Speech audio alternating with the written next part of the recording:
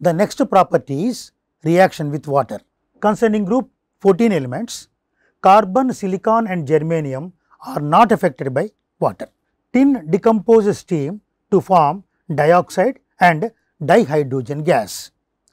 Lead is not affected by water due to the formation of an oxide layer over its surface. The reactivity of halogens with water is interesting. Actually, the reactivity decreases from fluorine to iodine. Fluorine oxidizes water to oxygen. Chlorine and bromine react with water to form corresponding hydrohalic and hypohalous acids. The reaction of iodine with water is non-spontaneous. In fact, iodide ion can be oxidized by oxygen in acidic medium to form iodine. It is actually a reverse reaction of fluorine with water.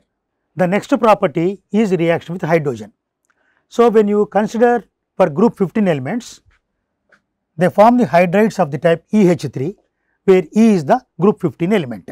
Here, the reducing ability, bond length, positive value of heat of formation, they increase.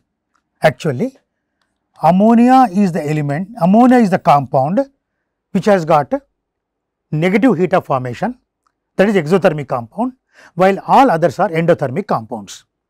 And bond dissociation energy, stability, basic character, bond angle, they decrease. Okay.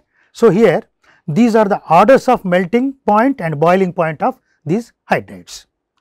Coming to group 16, the hydrides, they have the general formula H2E, again E is the group 16 element. Here the acidic nature, reducing character, positive value of heat of formation, they increase. Here water and H2S are exothermic compounds, the remaining are endothermic compounds. Okay. Bond enthalpy, stability decrease. Okay. So, and these are the orders of order of boiling point and melting points of these hydrides. Coming to group 17, they form the hydrides of HX.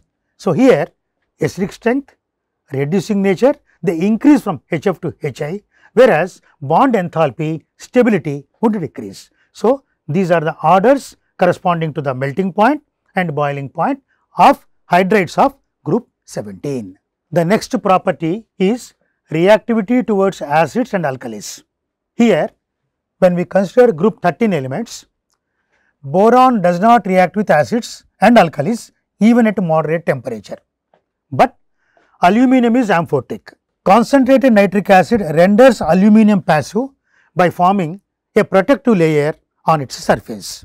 Okay. Now, here when we consider the reaction with metals, okay, here higher chlorides are covalent, while lower chlorides are actually less covalent than the higher chlorides.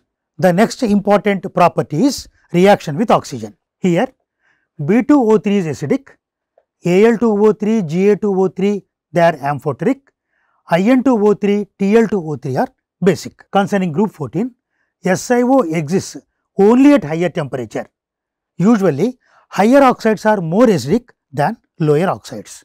Okay. CO2, SiO2, GeO2 are acidic, whereas SnO2 and PbO2 are amphoteric. Carbon monoxide is neutral. GeO is acidic, whereas SnO and PbO are amphoteric.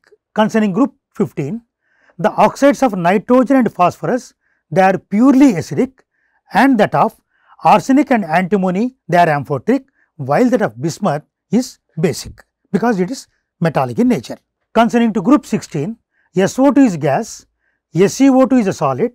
The reducing property of dioxides decreases from SO2 to TeO2. Actually, SO2 is a reducing agent, while TeO2 is an oxidizing agent.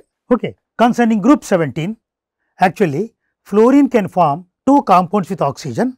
One is O2F2, the other one is OF2. Actually, we will call them as fluorides. Okay. Oxygen fluorides, these are called oxygen fluorides. Okay. Because the electronegativity of fluorine is more than oxygen. The later compound OF2 is thermally stable at 298 K. Stability order of oxides, that is oxides of iodine are more stable than chlorine, and the oxides of chlorine are more stable than that of the bromine. This is due to the combination of certain thermodynamic and kinetic factors. Okay. Next, higher oxides are more stable than lower oxides. The oxides of chlorine and bromine are oxidizing agents, and iodine pentoxide is useful in the estimation of carbon monoxide.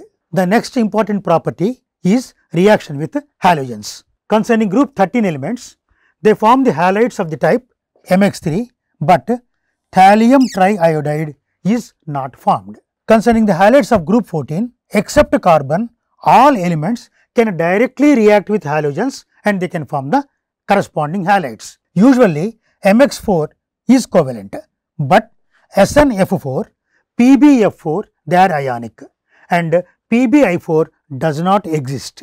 Okay. Stability of dihalides increases down the group.